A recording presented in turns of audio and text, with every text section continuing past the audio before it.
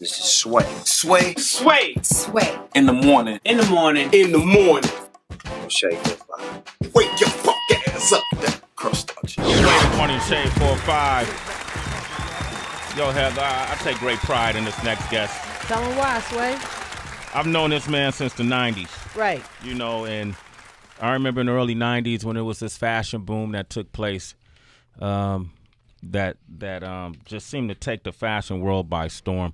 A lot of reasons why. I don't know, because at that time I wasn't, that instrumental in it, or I didn't study it, but it just seemed like anything else when it comes to hip-hop influenced genres, that a lot of times these things are spawned out of necessity and out of a lack of access. Mm-hmm. So, for example, the culture came around because there wasn't enough representation of us in mainstream platforms, and what we did, our talents and gifts weren't being recognized, so we created our own culture. It all kind of galvanized together and became this thing called hip-hop. Mm-hmm. Fashion industry is really hard to break. We heard Kanye came on the show years ago, being who he is with his brand, with the money he's made, and still had a lot of gripes and complaints about not being able to get to the table of food, doors not being open. Mm-hmm. Those things have been happening long before it happened to him, And I remember when King Tech and I came on the airways in the early 90s, and there was a lot of things that were starting to develop.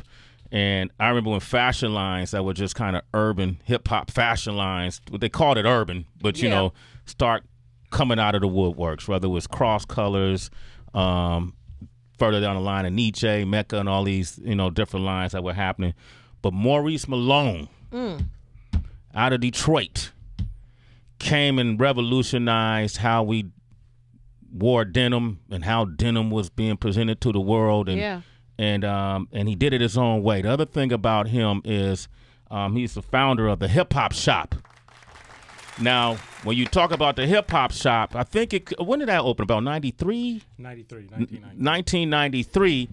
This is the clothing store that Proof, the late great Proof, would host these MC battles and competitions that would take place on the weekend, and a lot of the greats that came out of Detroit would make their appearance there. That's where you went to kind of establish yourself in the game. If you can make it through the Hip Hop Shop, you can make it anywhere. From the Hip Hop Shop to Maurice Malone. 10 years later, I'm still in the zone. That's bizarre right there, and that's what he was telling. You never heard that, Mo? Where you was at, Mo? Okay, where was you at? And a great artist, so if you look on that wall, who's pointing at us right now, that Drake just said is the greatest to ever grab the MF mic, came through the Hip Hop Shop. We know him as Eminem. And if it wasn't for these, how we do get in the game, these platforms, whether it's a Hip Hop Shop, what is it called, St. James, the club that's out there, St. Andrews, those platforms weren't around, these people may not be here today. And I want to welcome him to the show, one of the most successful people that ever came through the fashion industry, Maurice Malone, ladies and gentlemen. Mo, man, I want you to tell your story a little bit, because I think you lived the true hip hop story. You may not think of it like that. I don't know, but you started in your mother's basement washing clothes in her wash machine, right? Yeah, I used to wash the fingertips off my fingers, with these little stones that you need for stone washing. I was doing them in a stone tub, and then putting stones in my mother's washing machine. Yeah. And when she get home from work, would scream at me, "You tearing up my machine!" So that's how you were trying to make stone wash jeans? Yeah, I was actually doing overalls because I couldn't figure out the zipper. So overalls, either you can just pull them over, and that's how I got big in overall game. I did like a basic overall, like you can think of now, with like a tank top kind of top. Then later I did the chain link overalls. I did overalls with backpacks. So. And that's how it all started, in your mother's basement in her wash machine. Right. Well, now, where was FUBU in all of this at that time? A couple years later. Yeah. I think when I started, there were no the black designers I used to look up at were Patrick Kelly, Willie Ware, then Willie Ware. Yeah, people forget. Willie Ware. Wow. Willie Smith. What Smith? Willie What's Smith, his name? yeah. Willie Smith. Right. Wow. Willie Ware. And like my dream was to like hang in the store, and actually I did fulfill that. I started shipping department stores around 89. 89. But sometime between 87 and 89, I was sitting right next to Ralph Lauren, Polo, and Willie Ware. And Willie Ware. Wow. So, would you who would you give credit to really starting the black designer boom in the fashion world at that time? Well, it's because I was doing like high end stuff way before hip hop fashion. Yeah. And it was because I kept bumping my head against the door. When you had Kanye on, Yeah. I was listening to that show, Yeah. and I wanted to pick up the phone. Like, I understand, I know what you're talking about. You know? And I kept bumping my head, trying to get into high end stores. I look just like I look today: pair of jeans, t-shirts, baseball cap, and it wasn't until I started selling mom and pop stores in the neighborhood with the jeans I made. Took them around to a couple of different stores, and it was a lot easier road. And that's how I kind of blew up in the hip hop world and urban fashion, where we actually made a whole new market. And part of the thing with the jeans that I made for the inner city, at the time, kids were wearing jeans several sizes too big. Yeah. And constantly pulling them up and stuff. So I made my jeans a little baggier. Then I called them blue jeans for your ass. So that's where the slogan comes from. Blue jeans for your ass. All right. Now, how did you go from your mother's basement to doing consignment deals at local stores to being manufactured overseas? How long is your show?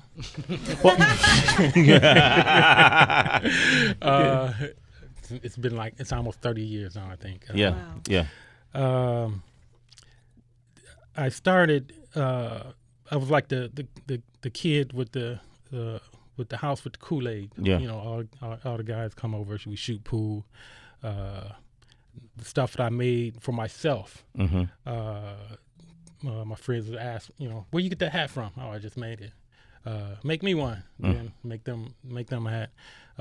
They go wherever they go, and other people ask them, and people would just start coming over to my basement, placing orders. And it got to a point where, I was like 18, 19, and I'm thinking, I can make more. I can make about the same amount of money as I can if I was working at Burger King, so I'm gonna keep doing this, And it just kind of snowballed. I met Ernest Pratt during the course of always trying to find financing.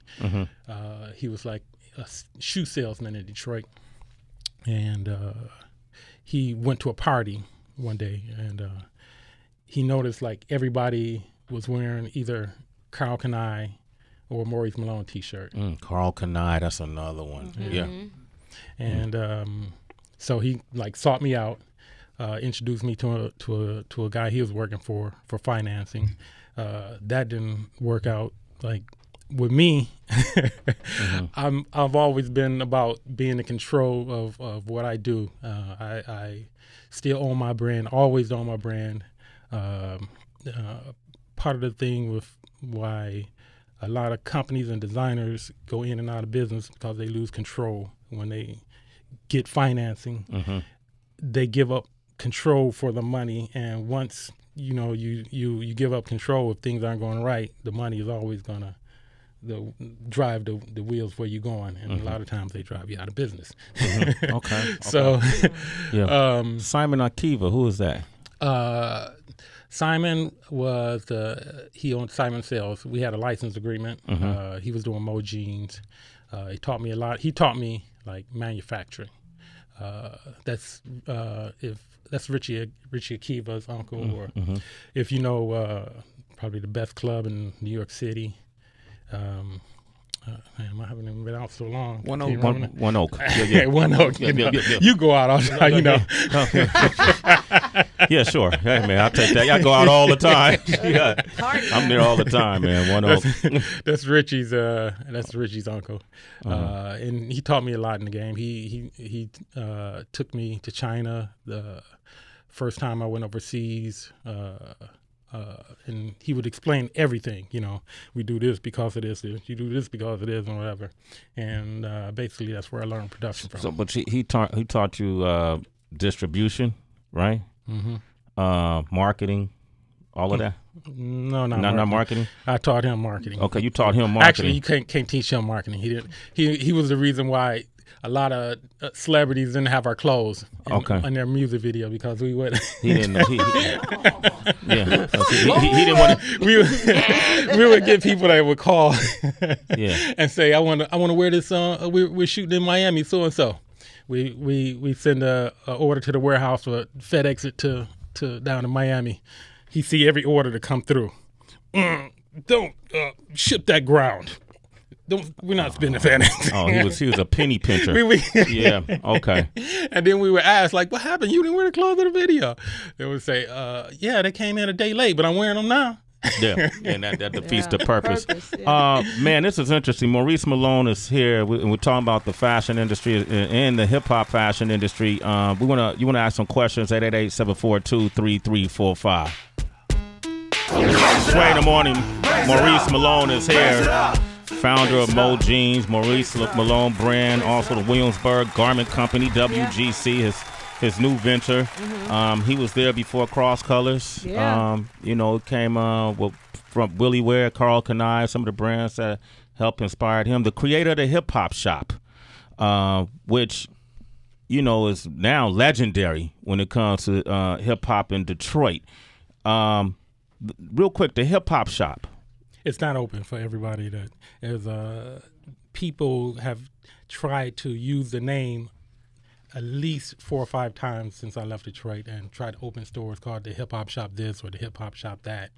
But the original Hip Hop Shop is only online. It's only online. So hiphopshop.com. Right. Okay.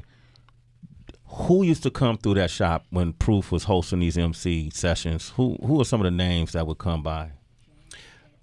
Everybody that came to the city that was doing some promotion had to come by. Some of our most famous incidents or people that came by the shop, Wu-Tang, when they first started, we gave a free concert. They didn't charge anything. There's a famous battle where Proof battled Chris Webber. Chris and Jalen and Fab Five used to come through all the time, but after Proof battled Chris, he didn't come anymore. He got upset. Did he really get mad? Like Chris Webber got mad? Yeah, he gave him that timeout, that timeout phrase, or hit him with that at the end of the battle, and made everybody laugh at him. So. He made the wrong timeout call. Remember that? Yeah. What about M? Of course, Eminem was there all the time. What was he like when he first walked in, like in the early days? Quiet. He was like, him and Proof had this thing where like they never battled. They never like if Proof was going to get in a battle, then M would stay out. If M was going to battle, then Proof stayed out. So they never went against each other. They always supported each other.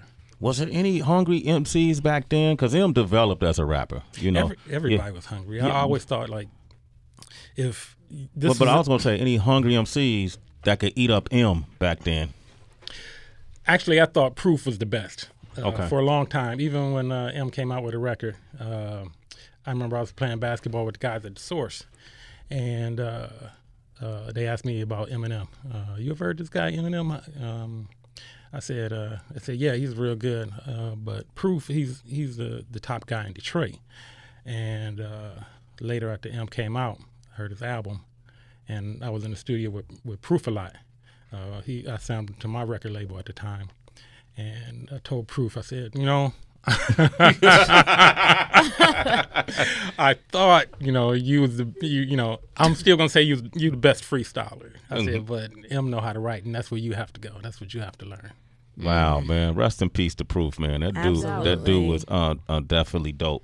Mo, the fashion industry, obviously a big booming business, and business always comes with competitors. So was there a time where someone was trying to run up with scissors and just sabotage your business? No, I can't remember. I've always had a lot of support in this business. Except for the press, not getting enough press. But I can't remember any time anybody's trying to sabotage anything. Now, who was Paul Bunyan? Wasn't there a rapper named Paul Bunyan in Detroit? You're talking about Eminem's partner and attorney, Paul Rosenberg. Yeah. He was one of our first rappers when we did this thing called the Rhythm Kitchen. Paul was a rapper, yeah. What would you rate his skills at that time on a scale 1 through 10? I can't even remember. You can't remember? Damn! Good thing for law. What up, Paul? We got Javon on the line right now from Connecticut. Say what's up to Maurice Malone, Javon. Hey, what's up, Maurice? What's up? Nah, I got a question for you. I want to know, how did you go about getting the stuff inside the stores coming from, where we come from, whatever, meaning did you have to distribute your stuff your own way? Did you have to pay for your own stuff and set up the displays inside the stores the way you want it to be? When you get big, you can start talking about how you want things to display and pay for your own displays or set up a shop inside of a shop. But when you're just getting going and you're trying to sell to stores, you're going to have a better rate of success walking into the store, asking for the buyer, and talking to that person. That's where, with me, with mom and pop shops had that's how we grew.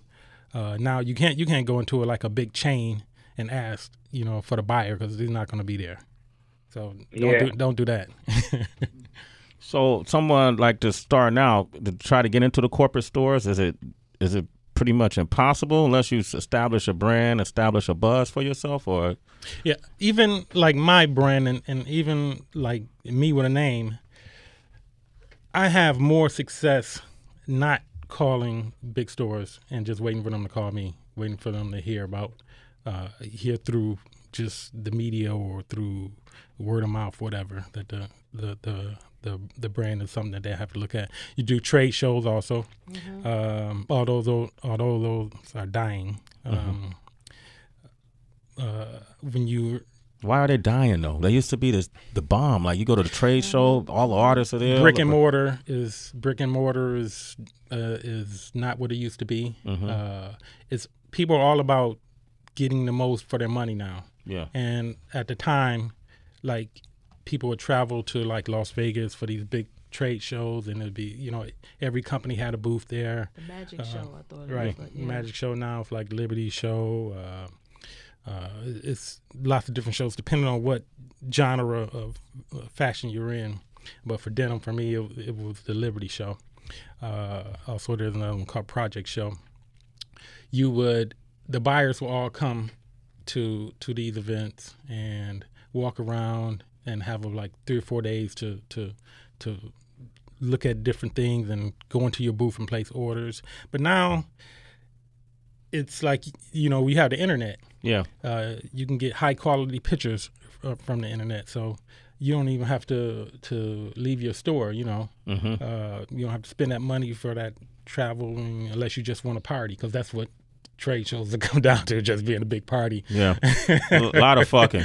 And people just saying hi. I'm sorry, a lot of sex. My bad, Mo. A lot of sex. Mo, how important do you think it is, though, for these designers? Because as Sway mentioned earlier, we've seen a lot of come and a lot of go, basically. You know how to sew. You know how to stonewash. You know how to do these things. How important do you think it is for someone who wants to start their own clothing line to actually learn how to design and cut and sew? How important do you think that is? Well, a lot of people don't want to hear this, but always depend on the genre that you're in, of course. If you're doing like high fashion stuff, that's the most important thing. You gotta make your clothes. If you're doing really technical design stuff, then you should know things about how to make a garment. But if you're doing sportswear, you're doing like streetwear, stuff like that, I always tell people start with just T-shirts. That's the simplest thing. You can produce like a half a dozen shirts affordably and sell them at a rate that you can make a profit, and you can build your company. You can build your name like that. You can learn the business as you go without getting far into debt. So I always tell people start with a couple T-shirts. Start walking around the stores, taking them. You will see if what you have is something if you actually have something. Going back to what Kanye was saying, how difficult was it for you guys in the early 90s to really break and kind of break those ceilings in the fashion industry? Because I'm sure it was a lot of resistance. A lot of stores probably didn't want to put some of the hip hop fashion lines into their stores. Like, how difficult? What is the forces that's working against the growth? They fought, like department stores fought it for a long time. I never really broke big into the department stores. I was probably the number 1 or 2 selling brand in almost every city, easily 1, 2, or 3. But we had this reputation, I think, of shipping late. That department stores, that's what I don't know. I can only assume that's why they never went with us. I remember at this trade fair, or this meeting that WWD used to hold. The president of Macy's was speaking, and I stood up and asked, like, how do someone like me get into Macy's? And it's like the whole crowd was like, because everybody was scared, like, and people come up to me after that and be like, I wish I had the balls to ask them that. Really? It was that intimidating in there. Yeah. And you know what? We never got in Macy's. They gave us the runaround. Yeah. Oh, so you call him. You make sure you get in touch with him so soon. And they played the game for a while. When I called, talked to the VP, she was like, "Yeah, we're gonna do them, send the buyers over and so." But nothing that really never happened. At your height, how much were you guys generating a year? Maurice Malone. We were selling 40 million, but we were shipping about 19-20 million. That's because, as my partner and head of sales, Erdis, used to say, he used to blame Simon everything. He said he had to sell the goods over and over because we always was shipping late, and people canceled their orders, and he had to resell somebody else. Oh, damn. So. Okay. Maurice Malone is here. We'll take a couple of quick questions. But first, man, since we got you here, you got Williamsburg Garment Company as your new venture. Started with $1,500, Heather B. And the advice that he's given a lot of entrepreneurs, young people trying to get in the game, he's taking his own advice, and it's been growing ever since, right? And the people want to find out more about this brand. How can they go check out? Where can they go? The website, it's easy to remember, WilliamsburgGarment.com or MadeInUSAJeans.us. That's Williamsburg Garment Company. We also just opened a store in Williamsburg last Tuesday. Congratulations. You're going to have MC battles and stuff? Different now. No. You don't want to do it now, dog. No, we're trying to keep your store. Take over. We're trying to compete with Levi. So okay. So you don't want to bring them rappers in there yet. Don't do it yet. So Williamsburg Garment Company. Also MauriceMaloneUSA.com and thehiphopshop.com. You can find all 3 product lines. Okay, we came up with this game since we got you, and it's called Battle of the Best. Okay, you're rich, you're famous, and you're probably pretty good at what you do. I'm gonna show you how great I am. But we want to know who you would pick between the greatest matchups of all time. It's the Battle of the Best on Sway in the morning. That boy is good. All right, we got Maurice Malone here of the Williamsburg Garment Company and Maurice Malone in the hiphopshop.com. Here it is. So you got to pick out 2 names, and then DB. That's right. I picked out some popular fashion brands, and you got to pick 2 at a time and say which one you think is the better. Yeah, go ahead and do it. Before you back out of it, go ahead and give it a shot. Read the first Echo one. Unlimited. Echo Unlimited. Or Fat Farm.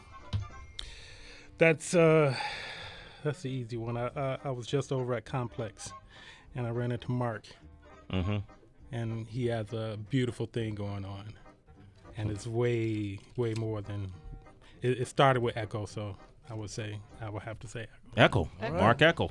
All right. he was here before. Yeah, Mark Echo had a Wrote a book out. book, Yeah, yeah. I like Mark Echo, man. Smart man. Yeah. Smart guy. I carry actually both brands in the hip hop shop before they got big too. Okay, Fat Farm and Mark Echo. All right. Cross Colors. Dig deep. And I have to say, Russell, I love Russell. Yeah. I learned a lot from him. Yeah. I learned one key thing he said. I remember things like that people say, like, he's not the smartest person at his company, so he hires people that smarter than him at every position. So I thought that was like a good thing. Yeah, I got to start doing that. Fubu and Cross Colors. All right, so what am I saying about these? Battle of the best. If you had to pick one. Battle of the best. They're both. Neither are my style, but they both are. They're equally important in the history of fashion. Cross Colors was the first brand to do 100 million and to prove that we had a market that retailers had to pay attention to. And Fubu was the first probably to break into the department store business and do it big. So they both, hit 2 major milestones that was good for the genre of fashion. So you want to give them a tie? Yeah, I'm going. Okay, obvious first tie. Yeah, that's fair. And after you gave that a history, man, None of us do that. Okay, so one more. Go ahead, Mo. One more. Damn. Yeah, I know. Cross Colors at 100? 100 million back then, though. That's wild. Yeah. Carl Kanai. It's gonna be a good one. Mecca USA. Ooh. Mecca. Damn, I used to love. Well, this is the easy one. Okay. Carl Kanai. Carl Kanai. Yeah.